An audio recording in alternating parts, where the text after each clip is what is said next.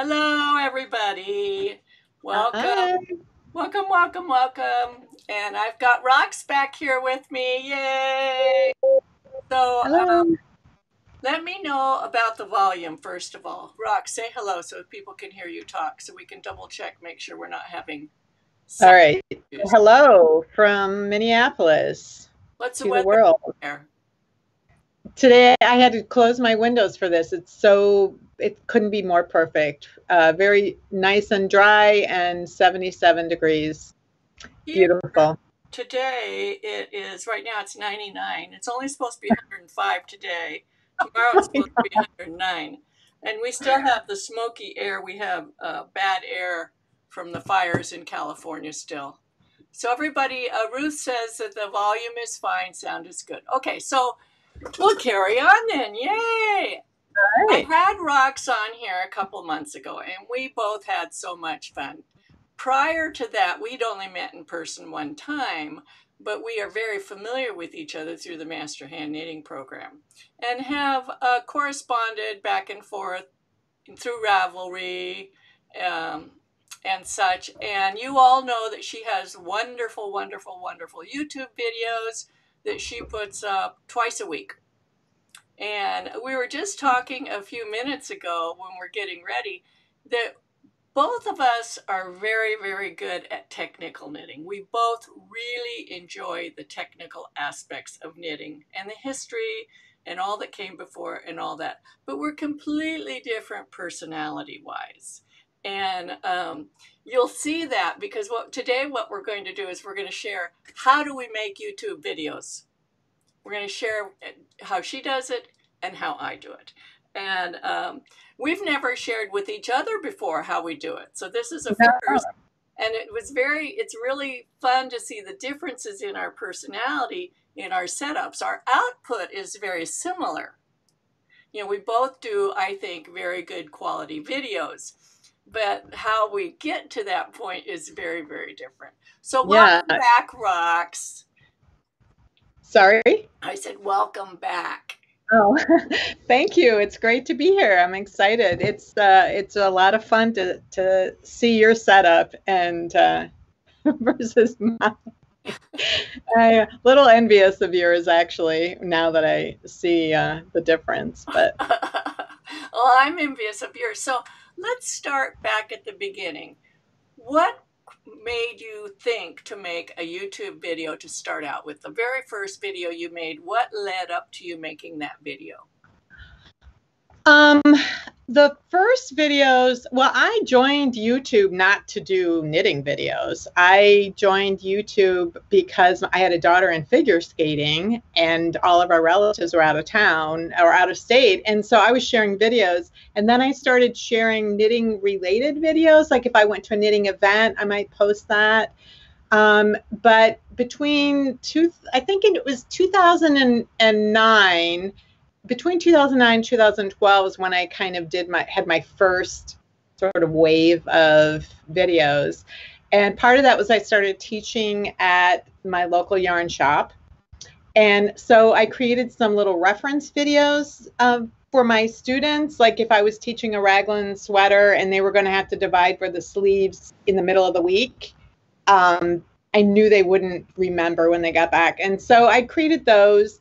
And then I had a column that I wrote on Ravelry. They had a newsletter called This Week in Ravelry, and I had a weekly, or however often it was published, column. And so I would do a lot of up close photos, but I sometimes would do videos for that.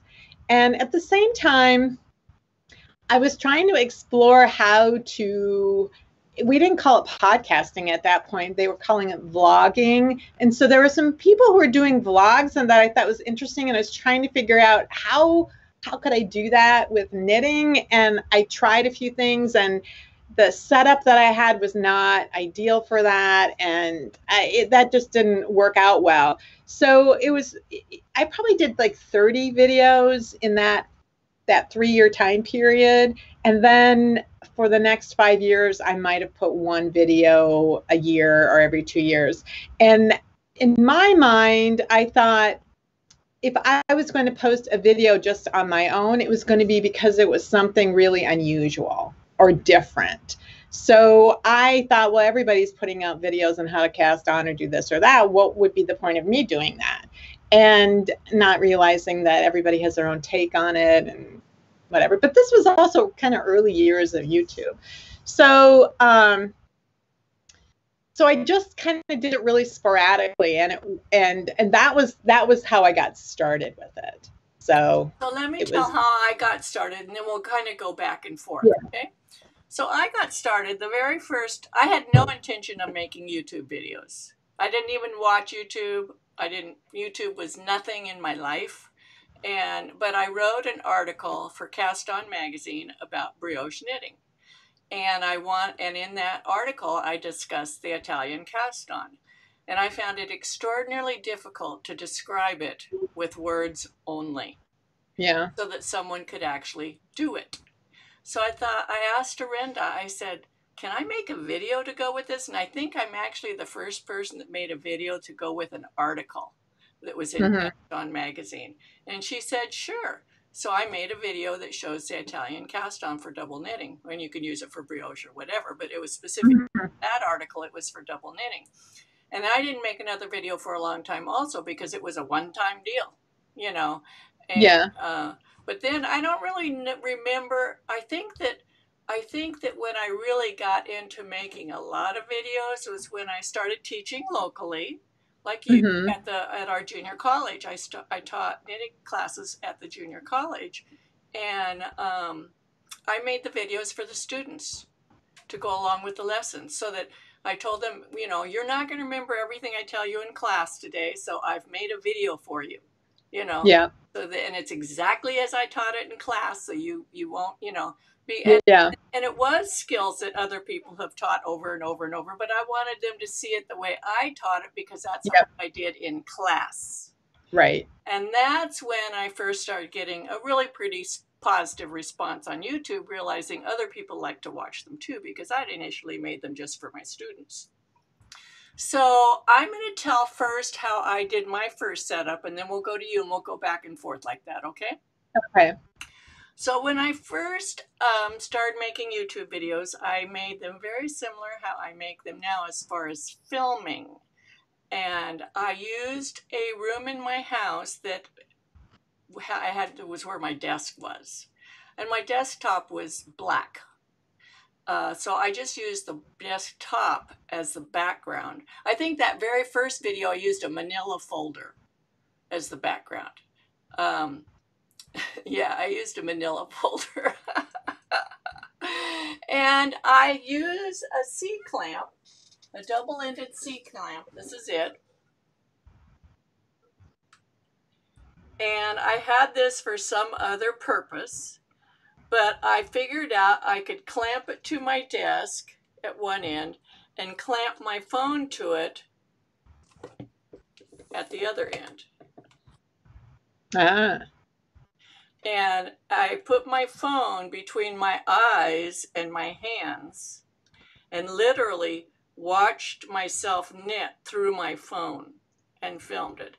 And this way, it's exactly how I still do it. But my setup is different. So my phone is here and I'm knitting and I can reach up and change and focus just like this.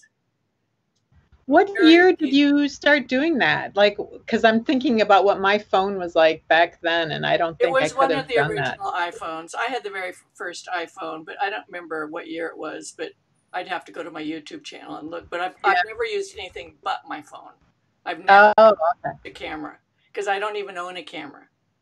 I just have my So I'm literally looking. The phone is between my eyeballs and my knitting. So that's why my videos look like you're looking directly at your hands, because it is in the line of sight between my eyes and my knitting. And whoops, I went out of focus because I've been over. Let me get back in focus here. So I used my desktop. I used that manila folder, and then I used my desktop with the black surface. I did not have any special lighting, so I could only make videos when the lighting was good at that window. And it couldn't be too bright or not bright enough. And in order to diffuse it, I hung a white pillowcase over my window to diffuse the light. So I could only make videos at a very specific time of the day. And 9 times out of 10, something else was happening. Like I had some new windows put in my house. Of course, that's when the workers are there going bang, bang, bang, bang, you Yeah. know. And so I couldn't record at that time. So, and I did that for quite some time. I just moved to my library. I don't know why I'm fuzzy because I was going bang, bang, bang. I moved to this room recently. So that was how I started doing videos. So, Rox, what was your setup in the beginning? In the beginning, when I filmed videos, it was usually in our kitchen. So I live in Minnesota, which is pretty far north, which means in the wintertime, there are very few daylight hours. And our kitchen has southern facing, so there at least you could get some light in there. So I would, I don't think I had a phone. I didn't have an iPhone for a number of years. I think I didn't get one till later, so I probably had some other kind of phone. But we had kids, and so we had like a pocket-sized digital camera, and it was a pretty good one. So, and we had tripods because my husband has been interested in photography and video and audio and all that since he was young. So we had a tripod. So I would hook up the tripod on the camera, and I would basically do what you were doing. I would have the camera in between me and my knitting, but it was on a tripod, which meant I was straddling the tripod and reaching way around in front. So I was knitting in a very kind of unnatural position. And the problem was that I don't think I'd quite transferred over to continental knitting totally. And my English style is with long needles that are anchored. So it could be a real challenge to do that. Sometimes I would do them up in this office I have now. This became my knitting room at some point. But usually I was straddling around this tripod in those early years. And I was using the free editing software that was on my Windows PC. Then it would crash, and it was very frustrating. So, and things were really limited then too in terms of the resolution of the images, and also like the file, like the how many minutes long the video could be, that was limited. And then you were limited by, your upload speed, all of that stuff. It was, so those early videos are like 4 or 5 minutes long because they tend to be a very simple technique or concept, but also I was just limited by how YouTube, big a video. by YouTube, limited by YouTube, because the same Yeah. with me. And so I had no editing software whatsoever, none. And what I would do is if I had a blooper, I would just start over. Or if somebody walked in the room or my dogs barked or whatever, I would just start over until I could go all the way through it without making a mistake. And so sometimes it would take, and some days you're just off. Some days the right words will not come out of your mouth. You say left instead of right and knit instead of purl, and you don't realize you're saying it till you watch the video, the replay, and you go, oh my God.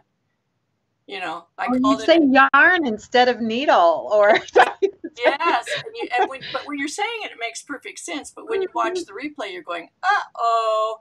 And so I would have to start all over again. And then YouTube, like Rox was saying, they had a maximum amount that you could upload. I think it was 12 minutes. something like that. Yeah. Very short. So until you become known to them or whatever. Yeah, they had some kind of limit for subscribers or view counts or, something like that. And, so, and then on top of that, okay, so we start out being knitters, right? That just want to share with people. That's all we want to do is share. Yeah. And, but then you got to you have to learn YouTube, the backside of YouTube. And about, I didn't know anything about putting tags on or any of that stuff. So I just made my videos. I'm just merrily going along, and then people would ask me, well, do you do this? Do you do that? No. I don't know anything about that. I know. And then the whole thing with then they came out with thumbnails, because it used to be you didn't have thumbnails, and like, oh, you're never going to get any views if you don't have thumbnails. And let me tell you, I have a couple of videos that have hundreds and hundreds of thousands of views, and they continue to get them. And there's no thumbnail. Right, right. And then, or they want you to have end screens and have sharing your videos, you know, adding, what do they call that, where you add your other videos in the corner? It's slipping Oh, the my end mind. screen. Yeah, The end screens and the so you in the know, car. and then this is bringing forward. We'll go back still some more, but recently YouTube, you know, they make these changes and they just apply it to you and all of your videos. Like Yeah. recently they decided they need to have mid-roll advertisements. Oh my God. I have like almost 400 videos on my main YouTube channel. And now, you know, and I really don't like mid-screen ads, mid-roll. Yep. So I have to go back and edit them because they went back and applied them to all of your previous videos that were over a certain length of time. I happened to see somebody tweet about that a few weeks ahead of time. And even though I had opted out of mid-roll videos, mid-roll ads before that, if you did something in your analytics thing before a particular date, you could then make sure they weren't going to add mid-roll ads in. But I wouldn't have known to do that if I hadn't seen Well, I somebody didn't tweet know to do about that. it. So I have, you know, and so I'm just slowly doing that, you know, and it's a process. It's really an annoying process, really annoying. And YouTube, and then like on my live stream interviews like this, you know, the chat should be recorded and show play back. And on most of them it does, but a couple of them it doesn't. And why? I don't know. I don't know why. You know, and someone will say, I can't see the chat, as if it's my fault. They can't see Yeah. the chat. I have no control over that, you know? So anyway, the next thing, so you talked about your beginning. The next thing, I decided that I wanted to actually invest some of my time in my channel.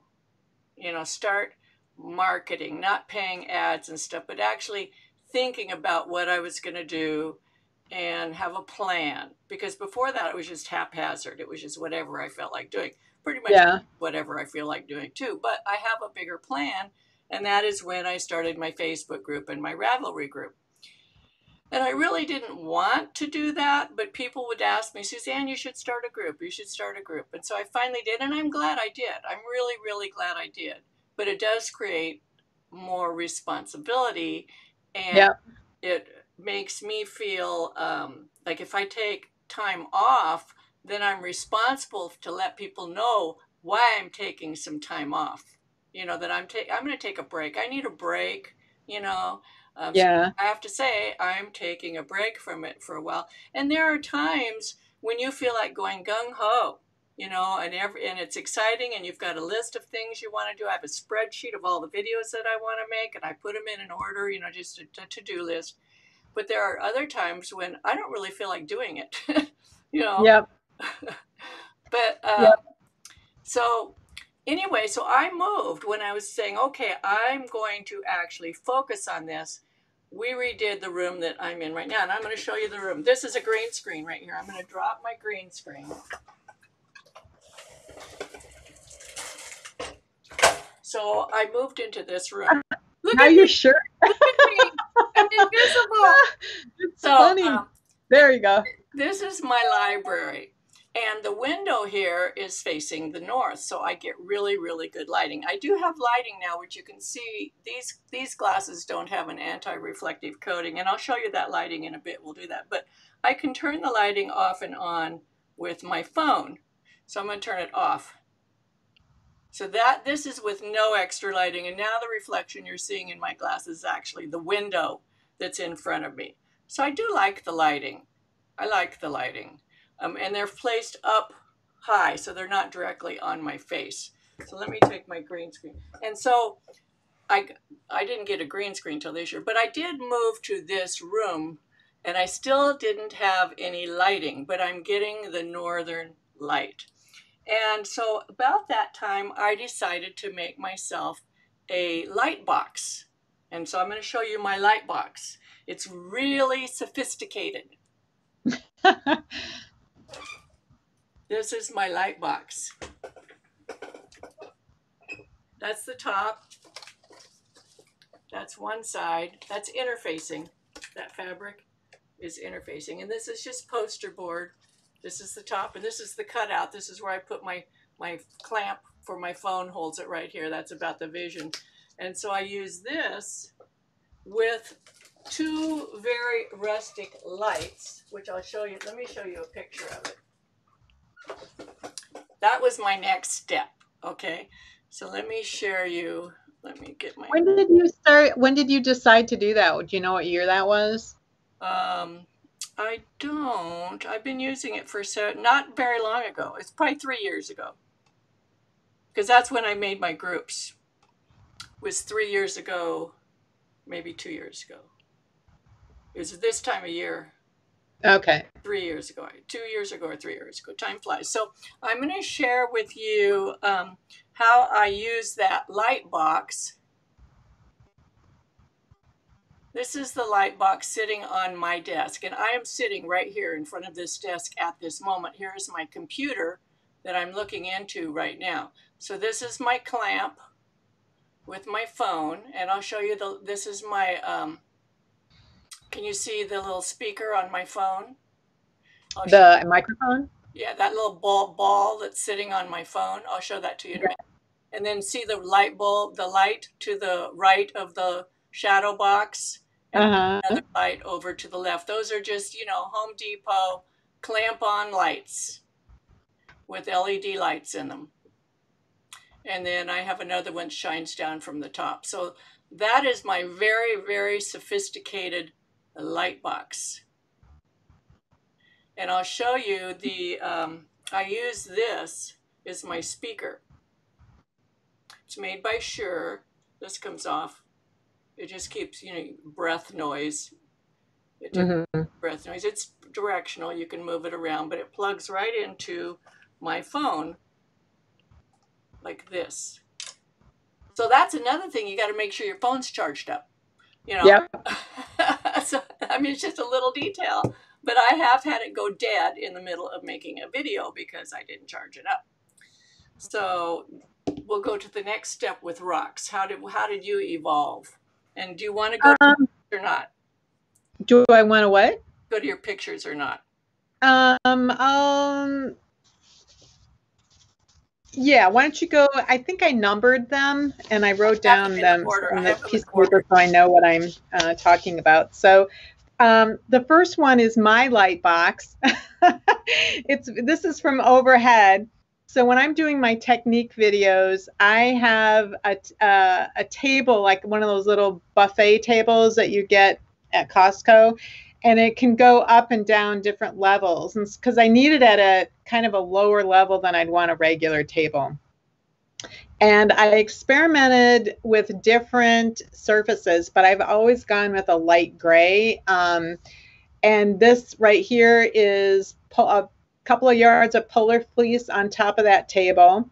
And then you see I have a tripod set up that has a camera directly overhead, but because of the way it plugs into the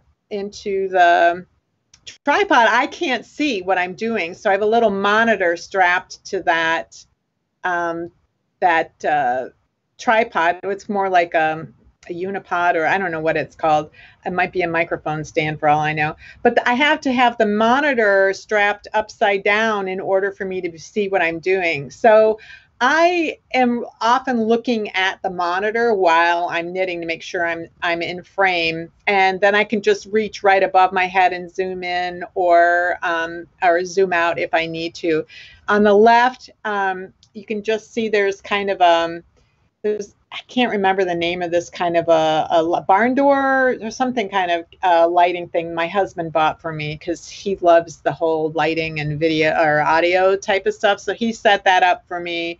And on the right hand side, I think I just have like a shop light or something so that, and then overhead in the basement ceiling, I live in the Midwest, so everybody has like an unfinished basement in their house. That's why it's concrete floors. But right above my head is an LED light shop. So I have light from above and light from the sides. And in addition, I have some microphone, this kind of, I use a mic system that you'll see in a later picture. So if you want to do the next picture. So this is when I'm doing my technique videos, I have at the very beginning of the video and the very end of the video, I will have what I call face to the camera. And I'm standing in front of that bookcase there. And in this, off to the right, there's a black stand that's holding like an LED spotlight type of thing. This, the tripod in the foreground that has, you see that black cloth, that I have that raised up really high and the camera is mounted underneath there. And that's actually a teleprompter.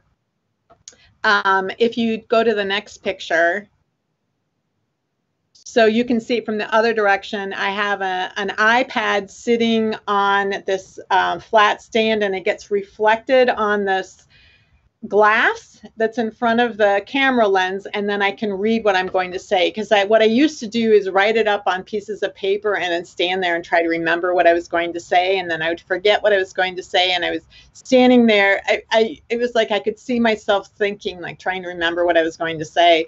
And so I got this, it was very inexpensive, this little teleprompter system. I just use an app on a very, very old iPad. It's the only thing I use the iPad for, is a hand-me-down iPad.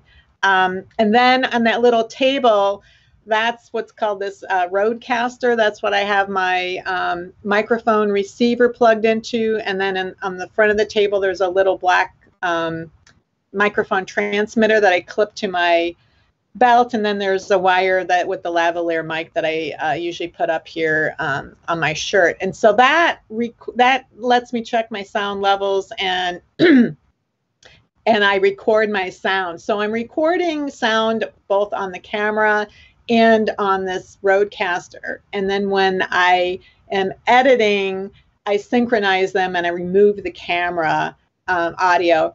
When I'm doing the technique overhead stuff, my face is close enough to the camera that the sound is okay.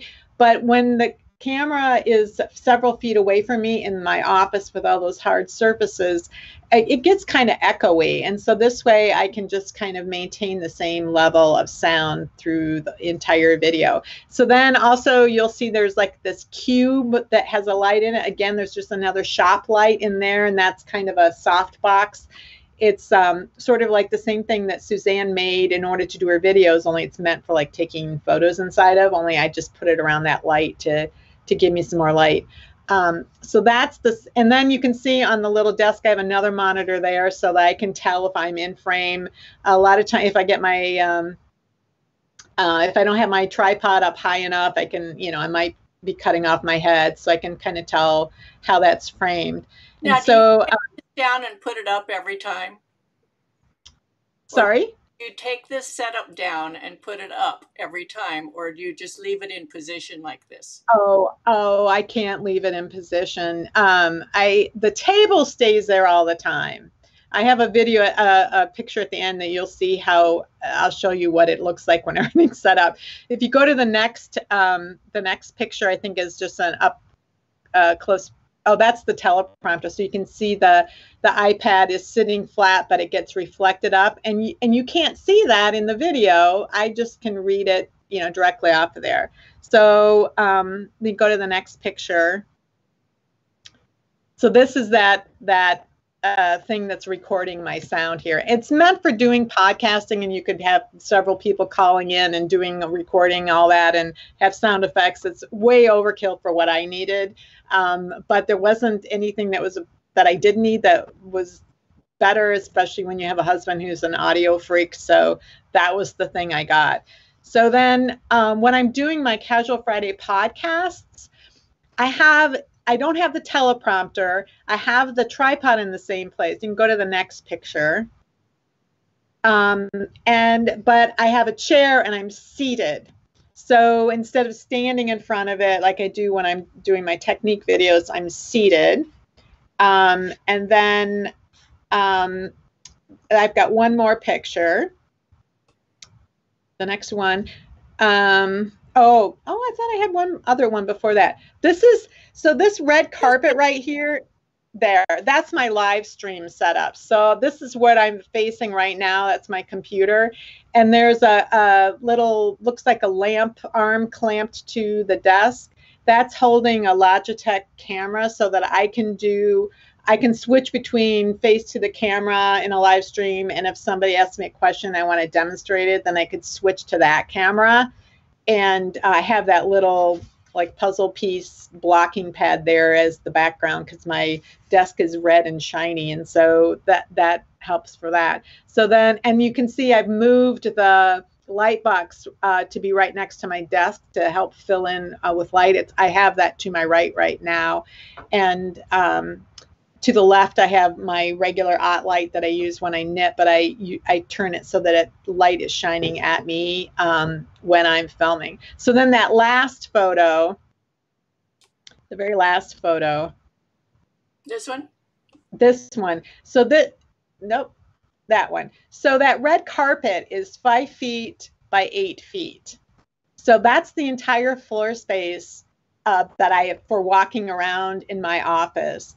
So that I can't leave that tripod. My desk chair is pushed in there, and there's no way I could have the tripod set up. So I have to take the light stand and the tripod down every time. I usually fold up the chair and put it out in the hallway because I can't get at my shelves otherwise.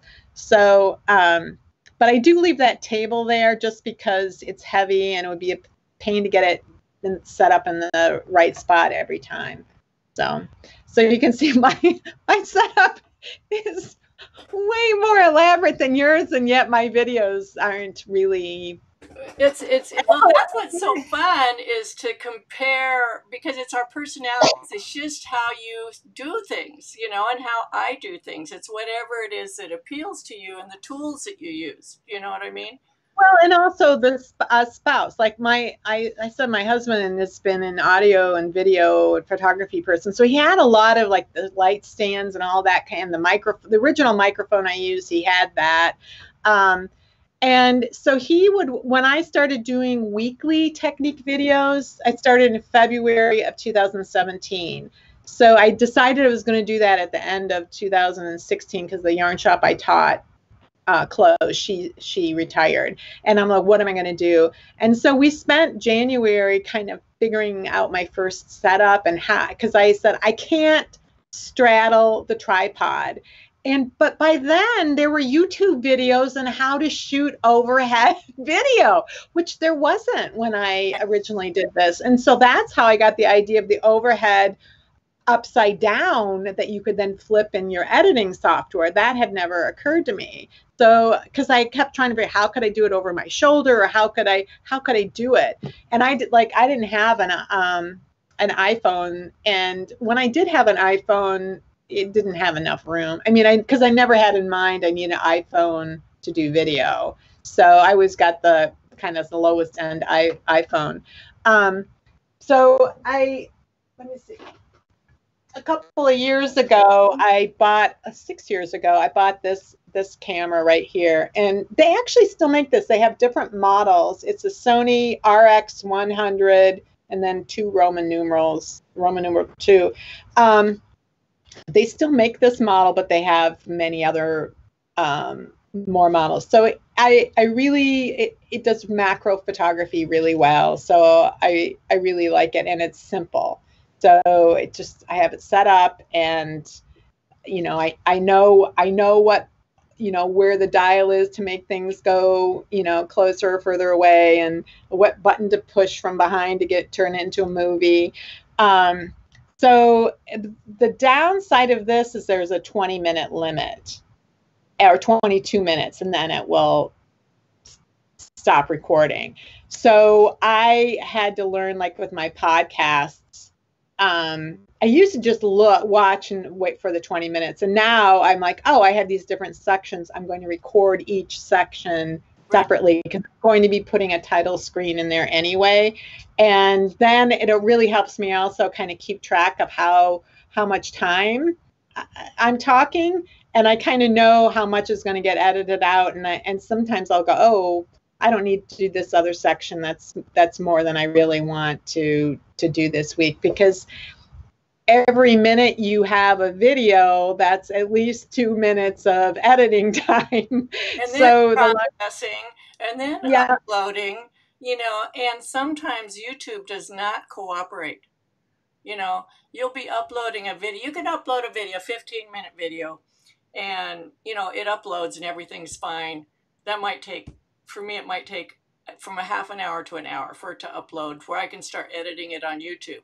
But then there's other times when it gets stuck in the middle, half uploaded, and it just sits there forever and ever and ever. And then I don't know, should I upload it again?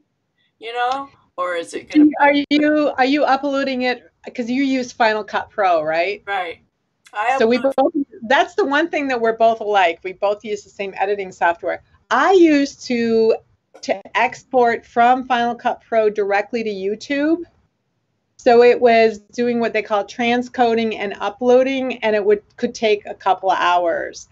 And we finally, luckily, I have this husband he's a technology guy, and we figured out how to export the video onto my local drive, which was much faster. And then I knew that it was the way it was correct. And then I could also use Final Cut Pro again, because while it's uploading, you can't use Final Cut Pro if you're uploading from Final Cut Pro.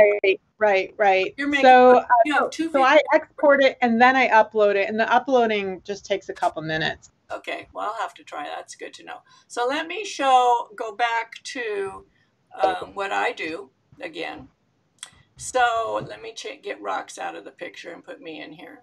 And I'll show the software that I'm using now too to do all that. So this is my setup. So I had that box on here on my desk before, which was my light box. This is my desk without the light box. And you can see those two lamps, one on either side. Those are made by Elgato. And that was my big expenditure this year. I got those two lamps in March, and I bought my green screen in March, and I also bought new software. But before I talk about this software, which is the Ecamm Live, I'm going to share with you the software that, let me get it on here, that we use for editing. And this is my most recent video that's on here, so you can see that this is called Final Cut Pro. Now, Final Cut Pro. Rox and I both have Macs, believe it or not. So, that was another thing we have in common. And we both use this software. Prior to this software, we used software that was called iMovie before Final Cut Pro came out. Well, I used because I had a Windows machine. I used Windows Movie Maker or something.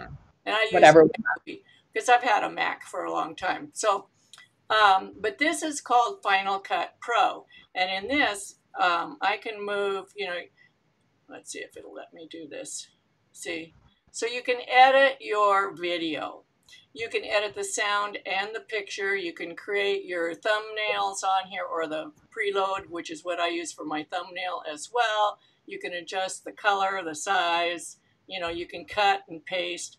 So this is cool, but again, it's a learning curve. All these things we're talking about, every single one of them has a learning curve.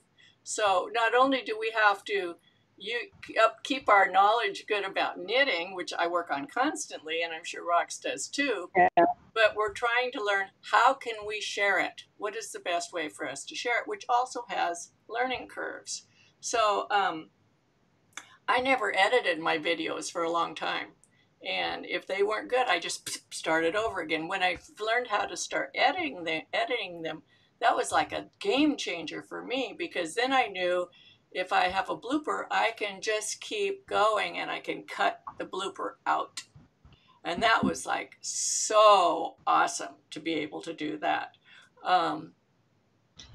You don't realize also how many verbal sort of disfluencies you have until you listen to yourself, and the verbal tics that you have as well. The so you know, it just because it's you thinking out loud, and to try to get it to change those habits is really hard. It's like trying to knit a different way, you know, because once you get into creating your video, you fall back into your comfort zone, into your knowledge area, and it just comes out of your mouth. I don't write down what I'm going to say in advance. It just comes out of my mouth. So it's, and sometimes strange things come out. Yeah, some people do these like voiceovers later, which I have never figured out the timing, like how people can time that. Like I use that teleprompter when I'm introducing a technical video and then finishing it, but I don't use that for anything else. And I try to have an outline for what I'm going to say to make sure that I stay to the talking points. But because I'm me and I can talk forever, my video, my technique videos, even if I think I went right through the whole thing, I'm going to cut out half of it because I'm like, that is not, I do not need to say that. But I had to say that. I had to say it, but nobody else needs to hear it. Right. But it was in the process, your thinking process and the flow that you were into. Exactly.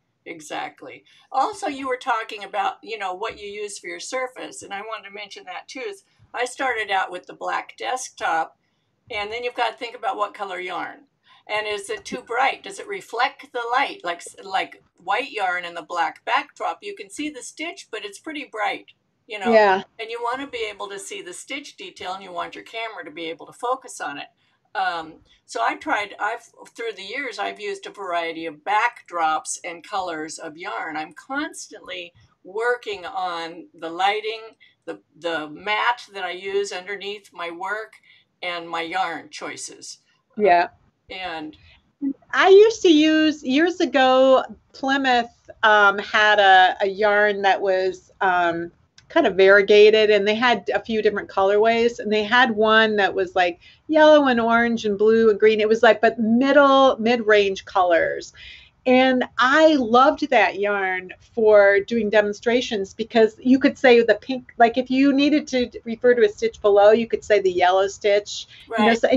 So it was clear which one that you were talking about, and they discontinued it.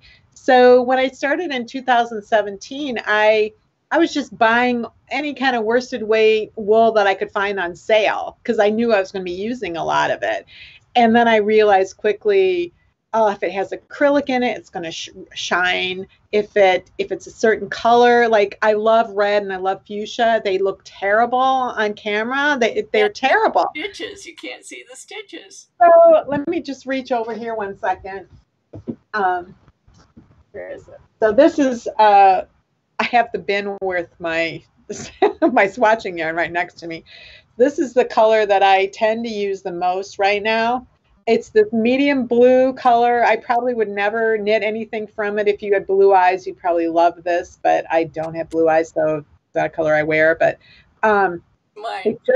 yeah, I have a green that's a similar green, and I get kind of tired of it. I wish I could do something else, but it's what shows up on camera.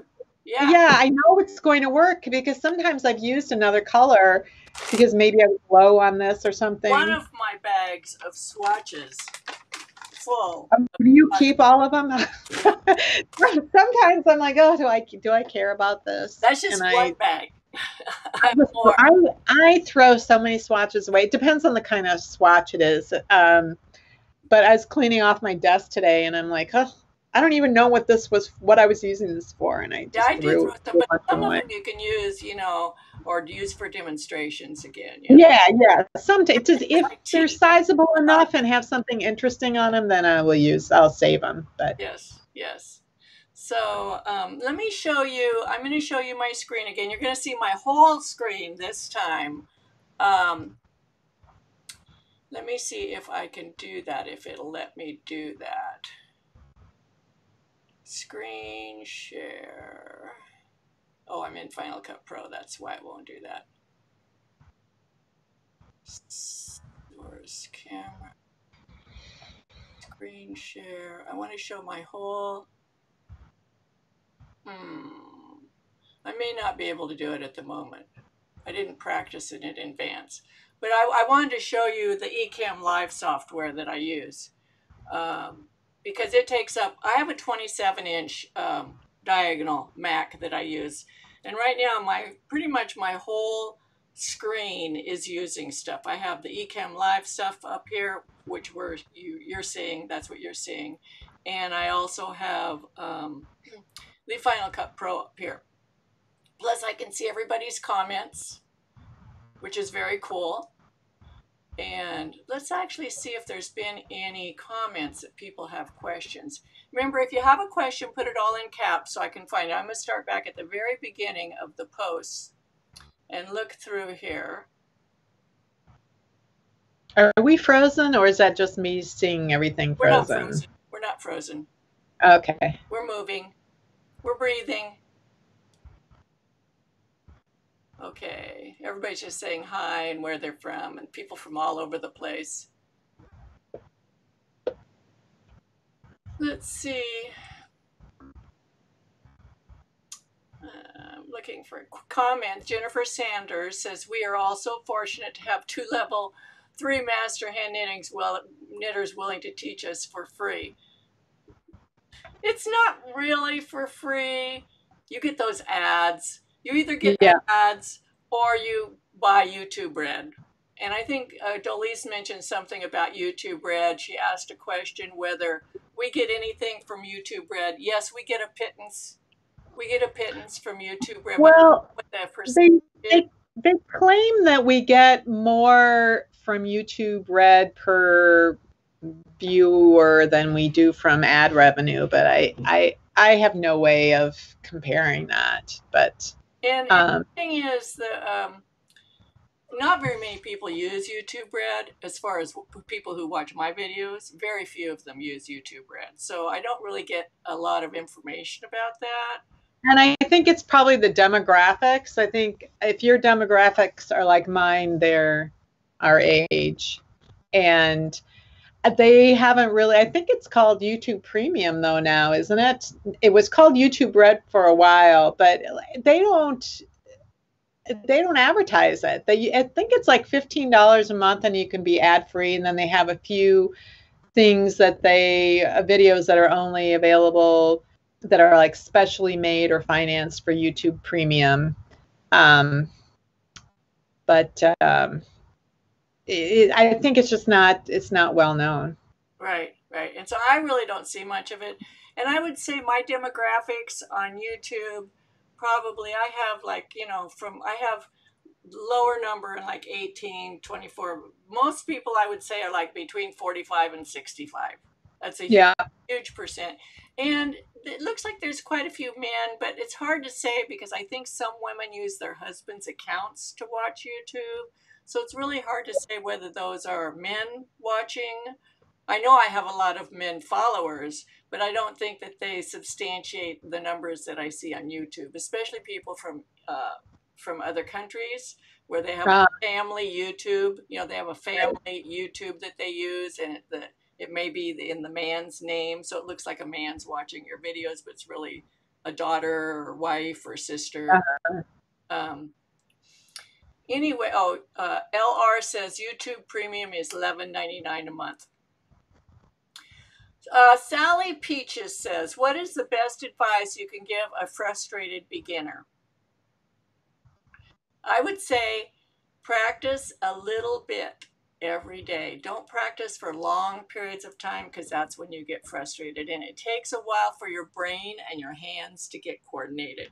It takes like a few weeks for your brain and hands to get coordinated.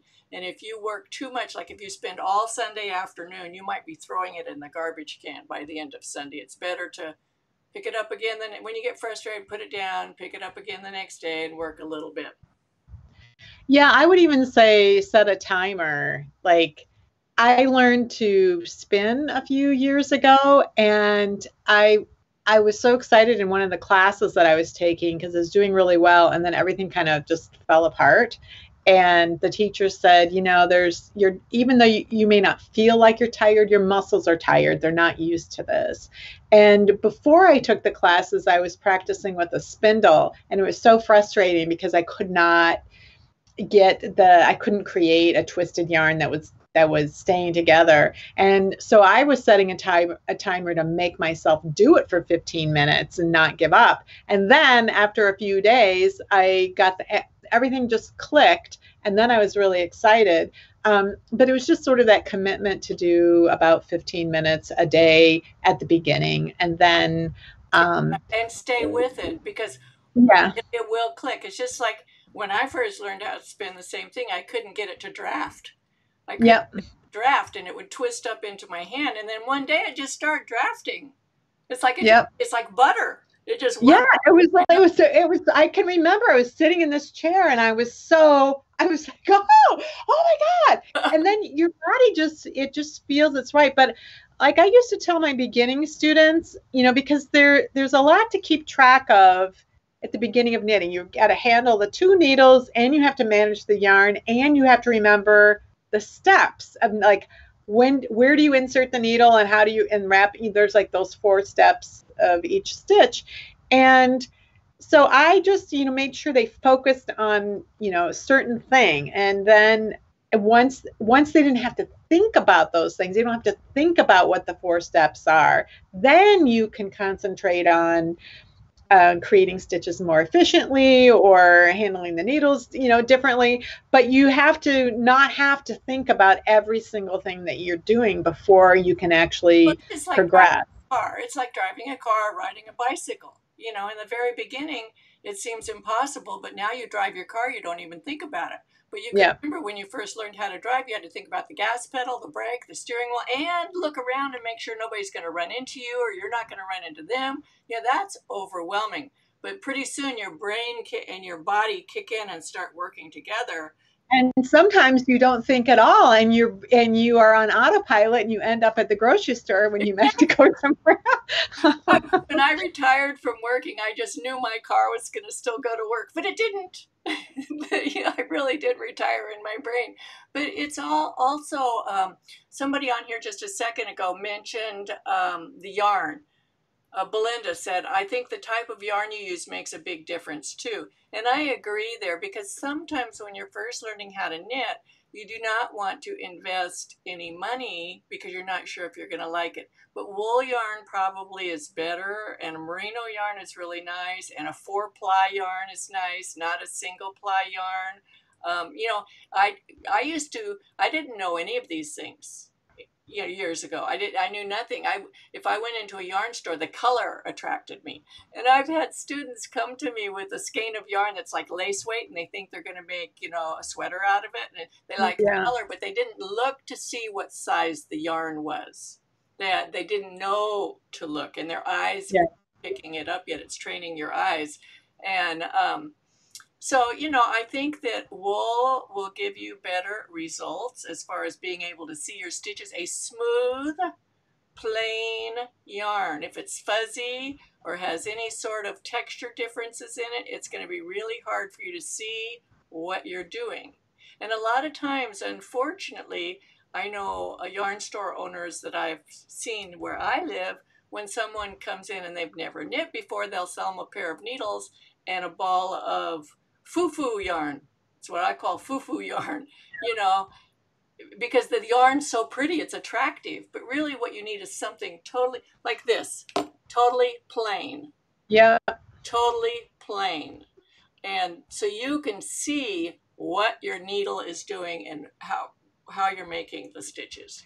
That was always sometimes it was a tough sell on the new students, because I was teaching in a yarn shop. Like your students would have to bring stuff with them, but mine a lot of times would show up for the first class and they wouldn't have any of their materials. And so I'd take them over to the wall of like Cascade 220 or LRA, whatever, the standard worsted weight wool, non-superwash.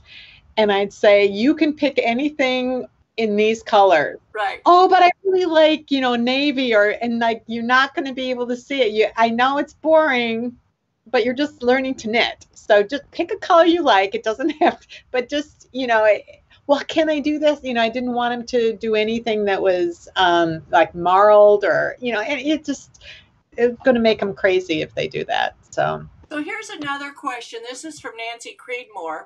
She says, yeah, we have a lot of common people. So have either of you had an annoying stalker or overly loving fan? You both have my admiration and appreciation.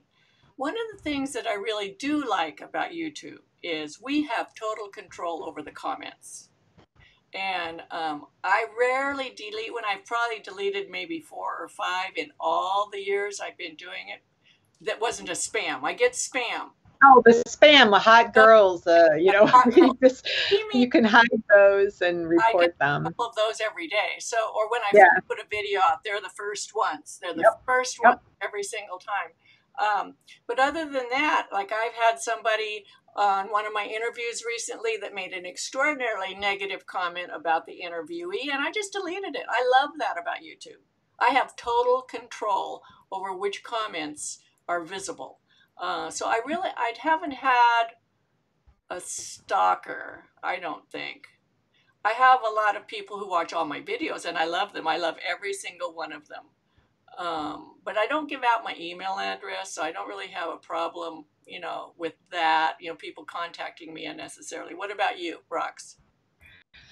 No, I don't. I don't put my email address on my YouTube channel. I don't have that, but it's pretty easy to contact me and on Ravelry or through, if you bought one of my patterns, my email address is on there. It's not a big secret what my email address is. But I don't get that. I get the same thing. Some of the very first comments are the spammy or suspect, and so I can hide those. I hide them from my channel, and then I report them because I was afraid if I deleted those and tried to report them that they wouldn't see it. I don't know how that works. So I hide those. And I report them. Yeah.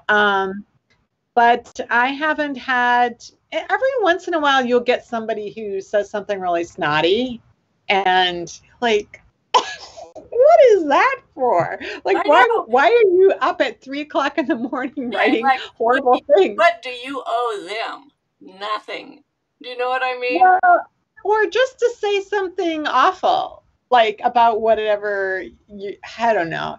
It's very, very few. Most people are very, very sweet, very nice. I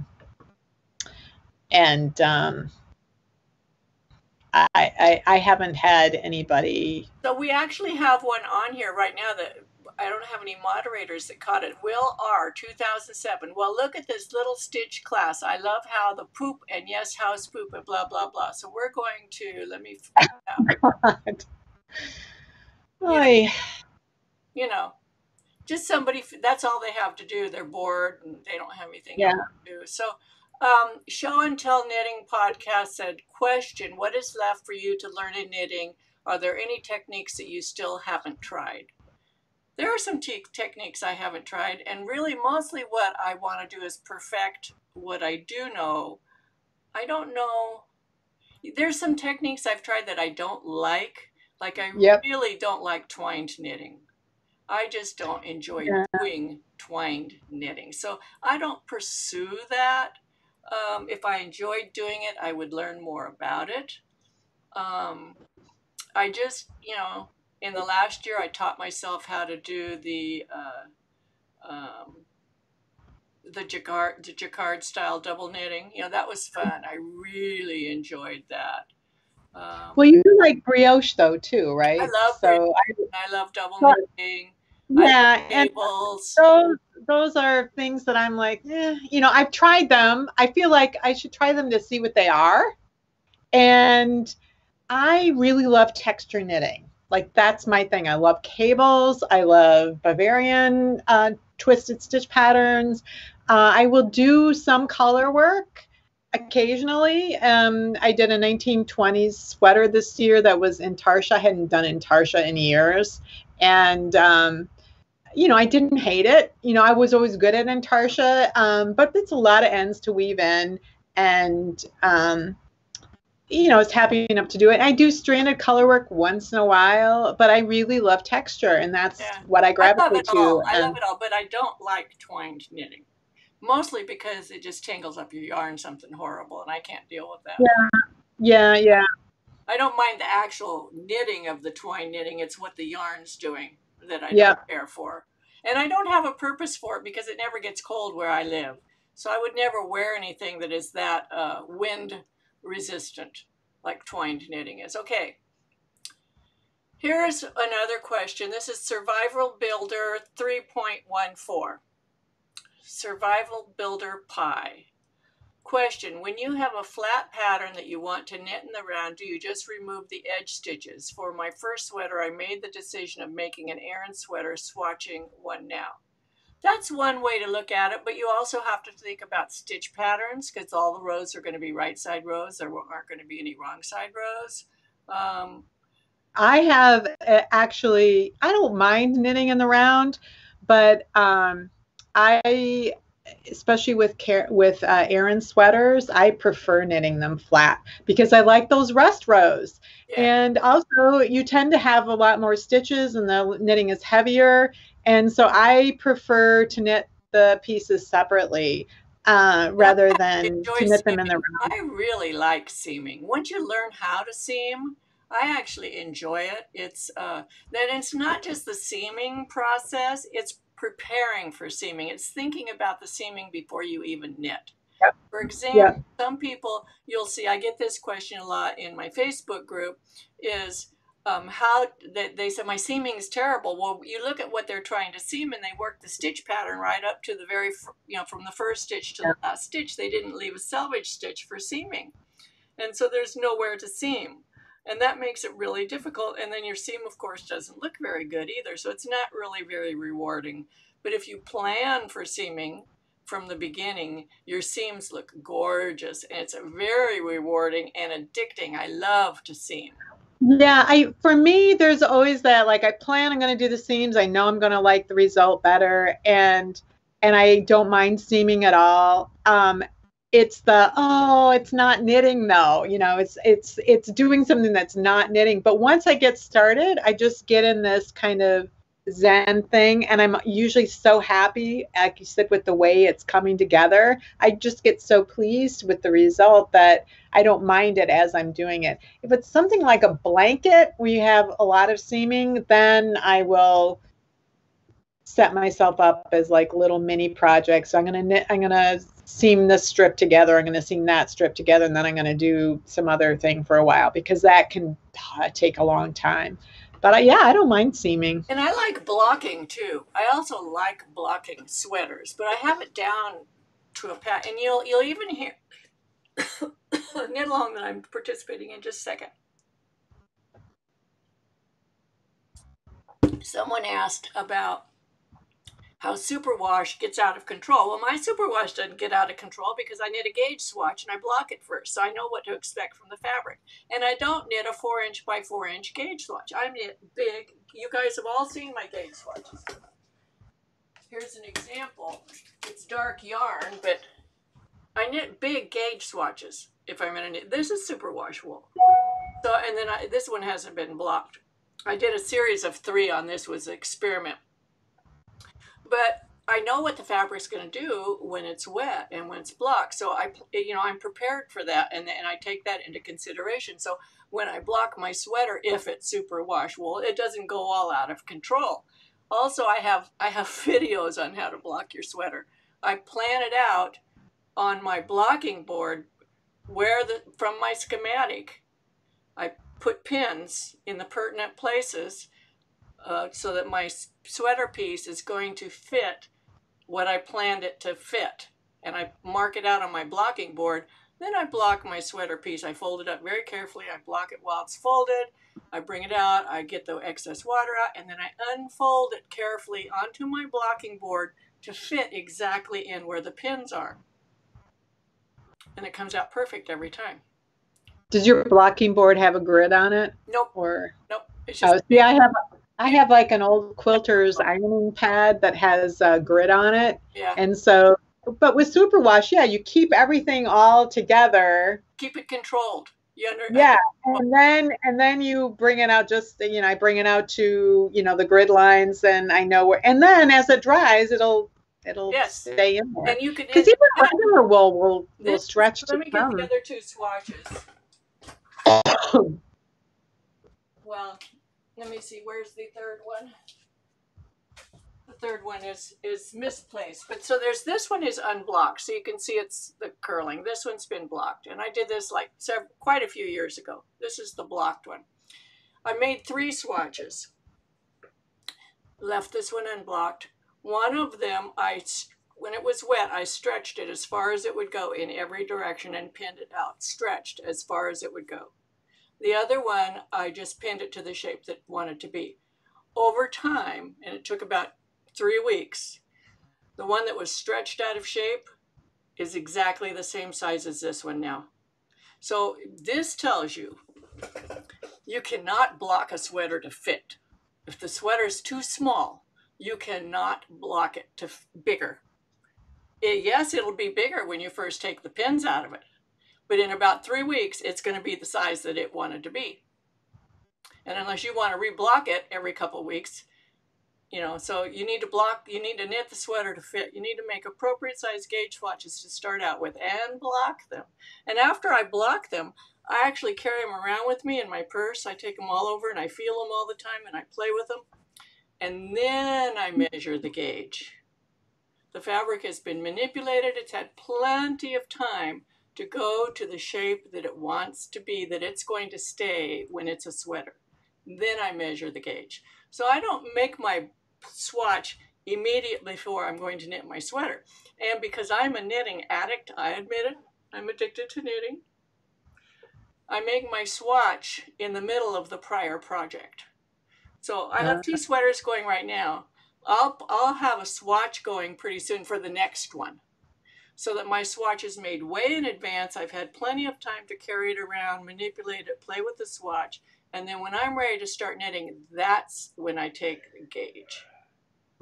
My sweaters fit all the time. They all come out the way I want them to. So someone else asked here, would you talk about your editing process in your software? Are you talking about this is Margaret Bramall. Are you asking about the Final Cut Pro software? Or are you talking about software for editing a knitting pattern? I'm assuming you're talking about videos. Roxanne and I both use the same software, and we have 2 different experiences with it. My experience when I got it, I have one Apple store near me. And my town is a good size, but it's not a big town. So you can go down there and get one-on-one attention pretty easily. So I went down and I actually carried my desktop computer down there with me, and I have all my videos and stuff. And this is when I first got this software. And I asked them to show me how to do it. So they didn't have any classes coming up on that topic, how they do the free classes at the Apple store. So they made classes for me. And nobody else went to them, it was just me. So it was one-on-one education, and I went over and over and over. And I would learn something, I would go home and try it, and then I'd come back and learn some more, go home and try it, until I feel pretty comfortable with the software.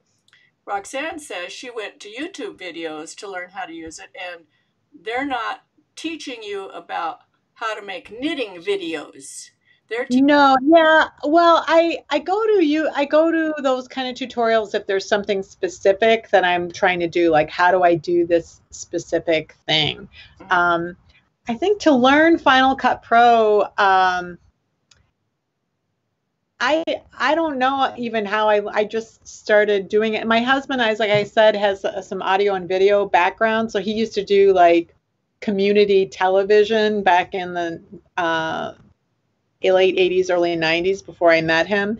So he knows a lot about video to begin with. And so he probably helped me a little bit, but I also have a background in IT. I used to, when I worked in the corporate world, was did what's called end user support. So we were doing all of the software evaluations and the training and installing computers and helping people.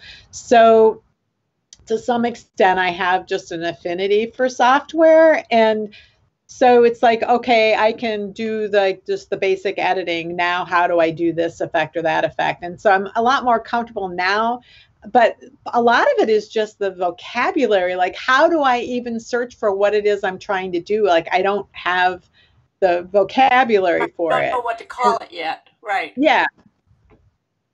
Yes, exactly. I don't know, the sun is coming into my window. I'm going to try to. Okay. Thea There we go. said, what about steeking? I like steeking. Once I learned how to do it, and I learned most of what I learned about steeking from Janine Bages, who has the Joy of Color book. And she does specifically, I was looking for the book, it's right here somewhere, but I don't see it at the moment. She does specifically, all she does is fair isle knitting. I learned how to spit splice the yarns in the steek, so I don't ever have any ends, and I don't have ends hanging out while I'm knitting, so it looks tidy right from the get-go. I learned how to crochet the edges of the steek before I cut it, to crochet and force it before I cut it.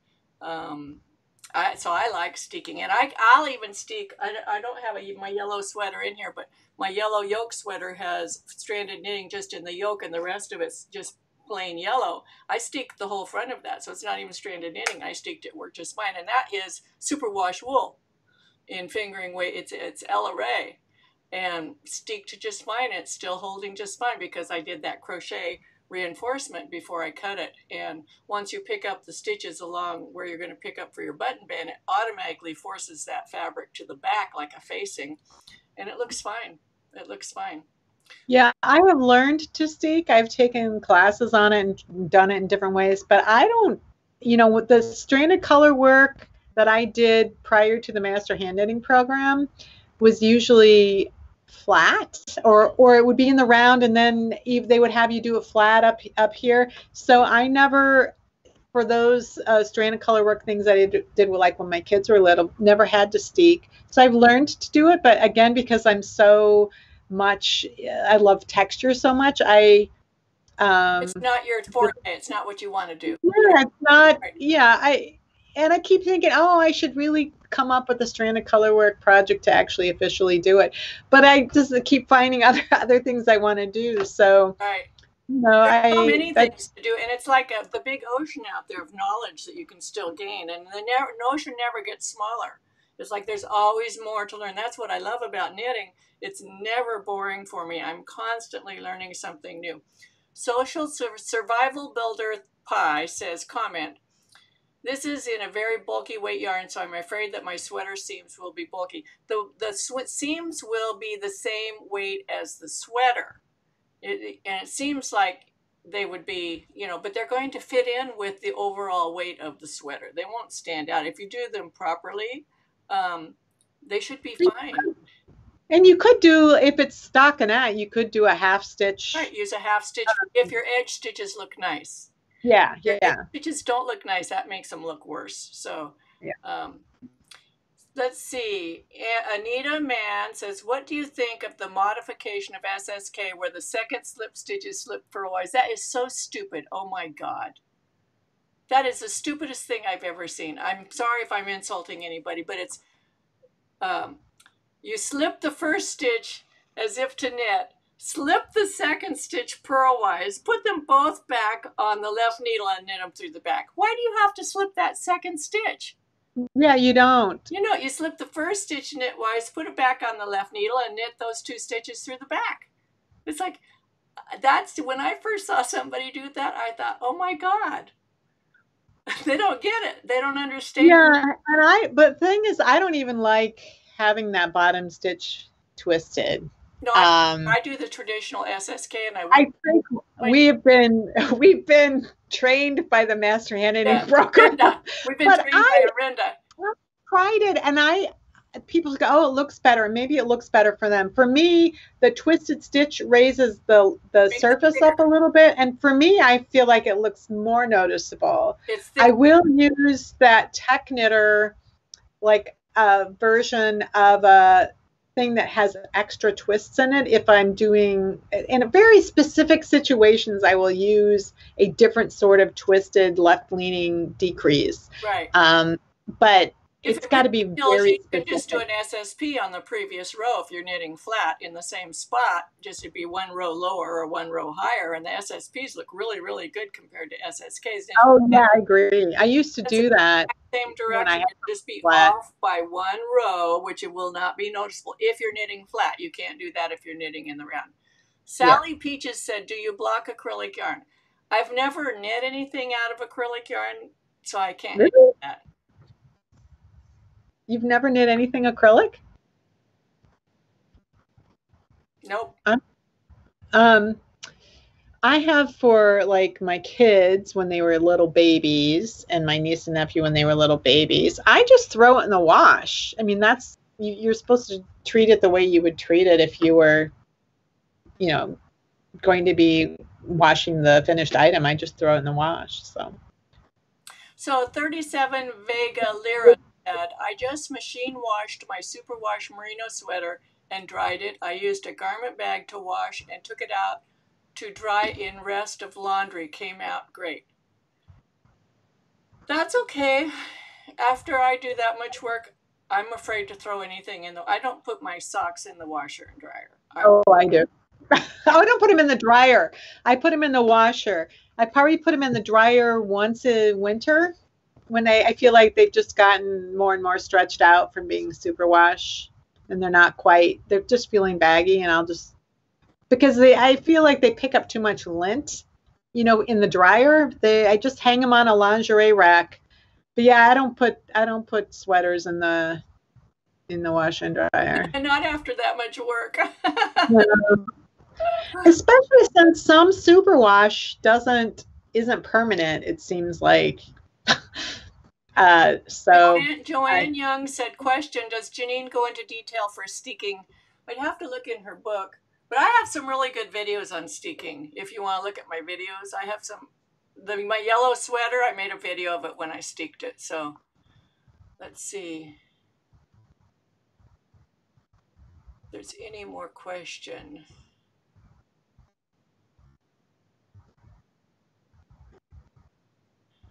Carol Brasino, question, after blocking a cotton sweater, have you experienced it stretch? Years ago, I knitted a cotton sweater and over time it became a dress.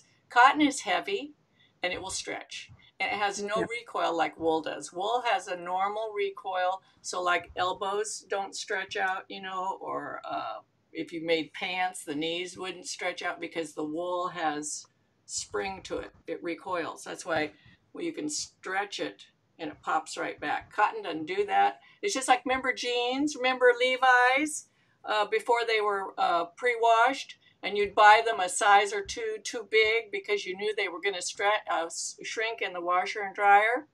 This might be before Roxanne's time.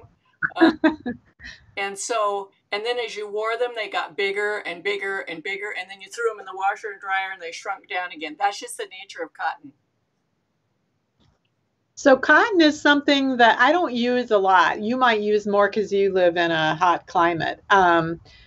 But I do find that I will put something like that in the dryer until it's just damp, because when it's washed, even it wants to, you know, it easily stretches out. So I tend to I do put cotton things in the dryer for a little while until they're just damp, and then I can finish letting them dry. This is, somebody asked about my steeking video, so I'm going to show it here what it looks like. Let me see if I can share this on my screen. Share screen. Where's my screen options? Oh, that's not it.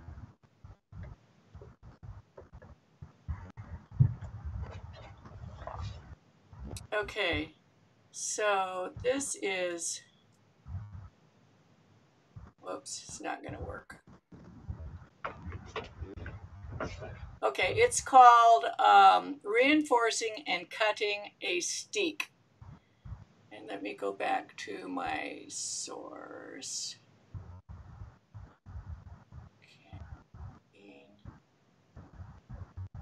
I lost my scenes. Where's my scenes?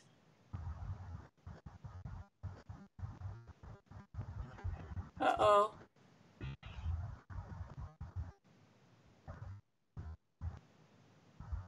I did something. Be patient, please. Scenes.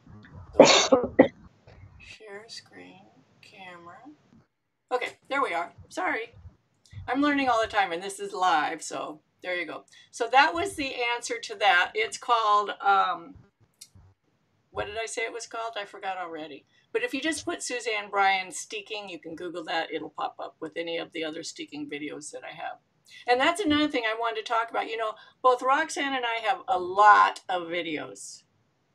And if you're trying to look for something specific, I think the easiest thing is to use your search browser. If you use Google, use that, or DuckDuckGo, or whatever it is you use for your browser. Just type what you're looking for in the browser, put Roxanne Richardson and cables, or whatever you're looking for, and any videos that she's tagged with cables will pop up, and you can look and see what it is. Same with me. If you want to learn steeks, you put Suzanne Bryan steeks, and it'll pop right up. And then I have a lot of playlists too that I try to group things together, like, you know, the sock videos, or even I have tons of sock videos, but I have one that's got all my sock videos, and I have another that's sock heels and sock toes, and then I have increasing and decreasing, or, you know, all of casting on or binding off. And so Right. it kind I of have depends on the playlists too, topic. but still people have a hard time finding them. Yeah, it's not, especially when you have that many videos, it's hard. I can't even remember sometimes, like, did I do a video on I that? know, I know. I have to go search in my own thing to see if I have one. So Wolf Graph, you know, people are commenting about me saying that I don't knit with acrylic yarn. I don't knit with acrylic yarn because when I was a little kid, my mom always taught me to wear natural fibers, and that I've spent my whole life doing that because my dad worked in the oil industry, and my mother really believed that we should not wear chemical byproducts next to our skin. And so that is why. It's not because I'm a yarn snob, it's because the way I was raised and what my mother taught me, that I don't buy acrylic clothing either. It's just, you know, like some people are vegetarians and some people are carnivores and some people are omnivores. I like to use natural fibers, and all my clothing is natural fiber. This is cotton. So I'm not down against acrylic. I'm not being that way. But I can't answer questions about acrylic because I don't use it. Yeah, and for me, these days it's a deliberate choice to use something that has acrylic in it. Thinking about the recipient, or and how they're likely to take care of it. But when I learned to knit, I would go to a yarn shop. I'd pick out a pattern that was from a yarn company, and I would use the yarn that they called for. And so if it was and I was knitting a lot of baby items early on because I had a niece and nephew, and then I had little kids, and it was usually acrylic yarn. So that's the majority of things that I have knit that are acrylic have been baby related. But nowadays, like, I have a grandnephew. He got a little grandpa sweater made from hand painted wool because I wanted to do that. But that's not going to be realistic for some people. So. Susan Day has a question for you, Rock. She says, where do you find the early knitting books that you collect? Oh, I have a lot of vintage books. So I actually talked about this in my Casual Friday video yesterday. A lot of times you can get digitized books, especially if they're from before the 1920s, because then the copyright isn't an issue. So there are a lot of 19th century digitized manuals if you're interested in just reading through those to see what things were like. For 20th century, I use, if I want an actual physical copy, I'll use Abe Books, and I just go in and as a keyword, I'll use knitting or knitting manual. And then you can choose if you want it used. You can do an advanced search and do time frame. Sometimes that's a problem if you're looking around 1900, because I think some people putting knitting books in, they may not put a time frame in. There may be a default of 1900, and so you'll see these really modern books. That's a little frustrating. Then there are people who sell vintage patterns, like they collect them and you can just buy them from their website, or if they have cleared the copyright, they might sell a PDF or even you can get them free sometimes. And then some people do reproduction books. I think it took me a couple of months to kind of figure out how to search for that. Anytime I'm interested in a new topic, I have a hard time, figuring out where do I need to look or how do I need to search for it. It takes a little time to kind of figure that out. Sometimes, just like anything, there's a learning curve. Yep.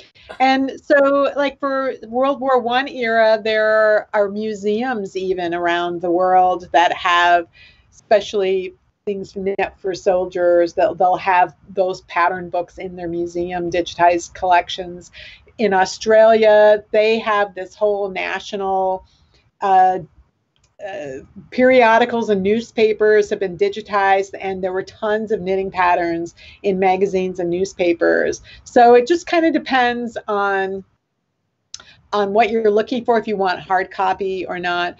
I was looking for mid-century knitting manuals and not being able to figure out how to find those, like a hard copy. And it was somebody in the All Things Vintage group mentioned some book that had been published in the UK, and I had a title, and then I had an author name, and then I found out those two women published like 8 books in the 1940s. And so once I knew what those were, then I went on to 8 books and I looked to, who was selling those. So that's the thing, is like where's the one piece of information that you need in order to find those. So just like when just knitting books in general, like most of my knitting library are reference books. Yep. And sometimes I'll buy a book that has patterns in it if there's some information in it that is not in any of my reference books. If there's something new or interesting in there, then I'll buy that book even though it's a pattern book. But I also read them, and I read the bibliography in the back. That's where you're going to learn about a lot of other books and sources of knitting information. It's one of the things that I really like about Cast On magazine, and some articles in Interweave Knits, not all of them, is if they list a bibliography for the sources, the resources for their article, I will go and I will look at all those resources, because when you're reading the article, you're just getting that person's interpretation of what they read in the resources. I may gain some different information from the resources. That's one of the ways that I found out that David Zenekas wrote an article about double knit buttonholes, and it's like, the only way I found out about it was because it was listed as a reference to a reference to a reference when I'm going back and reading those. And I've learned a lot of stuff that way. It's just normal research. It's because my background in the medical field, I'm used to doing research, so I just automatically go to that level of research, and that's how I learn.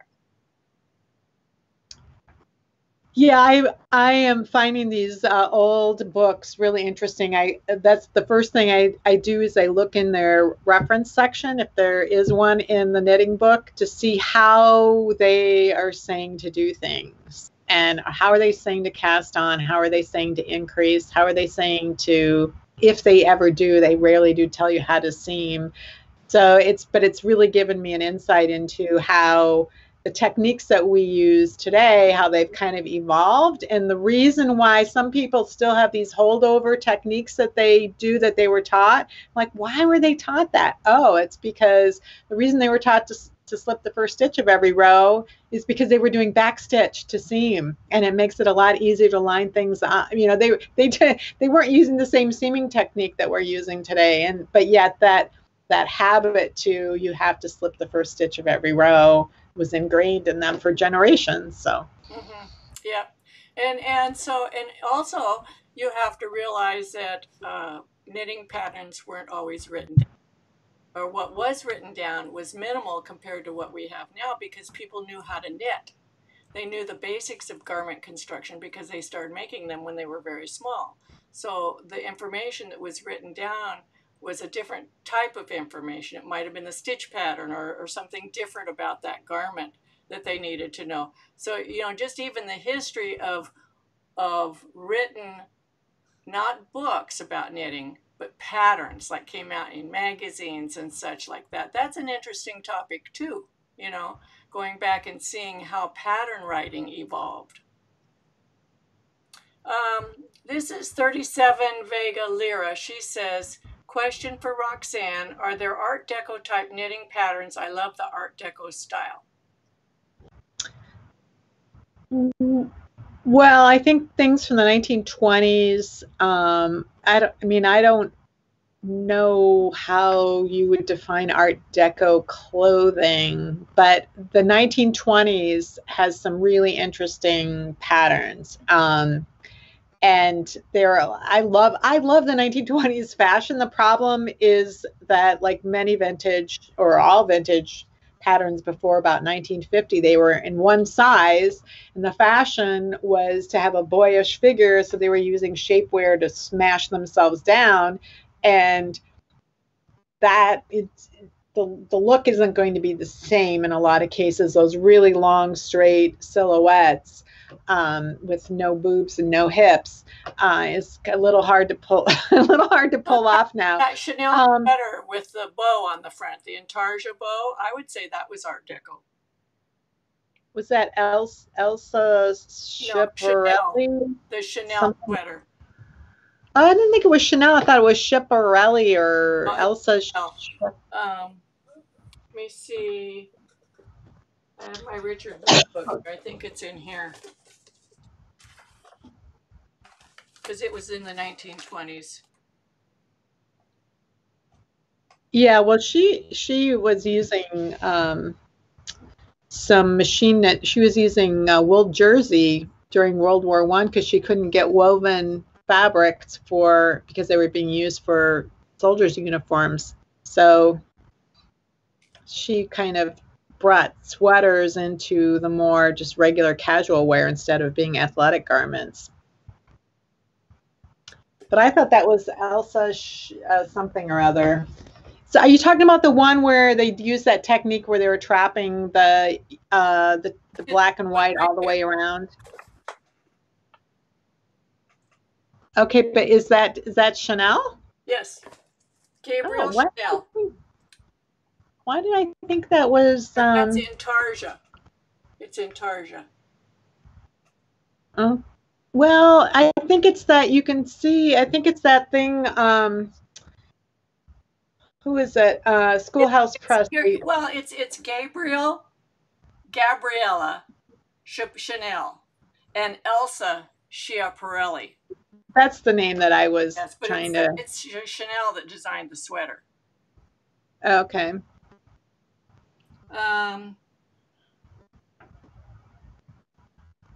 It says it's Schiaparelli's with the white collar. And that was in 1927. Yeah, so there's some really interesting sort of geometric shapes and things. There are some UK websites that have some patterns for those. So the 20s just get trickier because of copyright laws. But the All Things Vintage group on Ravelry is a good resource for where can I find patterns for this decade. And I think Antique Pattern Library, you can look at things by decade. And there are other vintage websites too where you can look at things by decade and you can get styles. But the 1920s is when the sweaters got really interesting, and the construction methods got a lot more sophisticated in some cases as well. When the Fair Isle became popular too, it's around that time, and yokes. Yep. Yep. But they had a lot of these dressmaker techniques where they were doing armhole shaping differently in the front than the back. I mean, some really like much more sophisticated even than we would tend to do today. Anne says, and I think we're going to call it quits here shortly because we've been on here for an hour and a half already. Okay. Anne says, question, what are the differences between mattress stitch and back stitch seams? It's two completely different ways. Yeah. Mattress stitch, the yarn is going like this in the end. Back stitch, it's going like this. You use a lot more yarn in the seam to do a back stitch than you do doing a mattress stitch. Yeah, back stitch, it's the same back stitch that you would use in regular sewing, like if you had woven fabric. So they were using the same techniques for seaming that they used regardless of the type of fabric back then. And mattress stitch literally goes through the loops of one stitch, then the next, from side to side. So it's snaking up, and it actually is one long straight strand if you pull it tight. And you do it from the right side of the work with the two pieces lying edge to edge flat, where back stitch you have the right sides facing, and they're just like sewing. Yeah. Okay, so we're gonna call it quits. If you are one of my subscribers, feel free to go over to Roxanne's channel and her YouTube channel and subscribe. And if you're one of her subscribers and haven't subscribed to my channel, come on over and subscribe to my channel. I think you'll get good information from both of us. And we'll do this again sometime. So have a good afternoon. Good afternoon and happy knitting. Thanks for having me. You're welcome. Thanks for being here. Yep. I'll bring it to an end. Bye, everyone.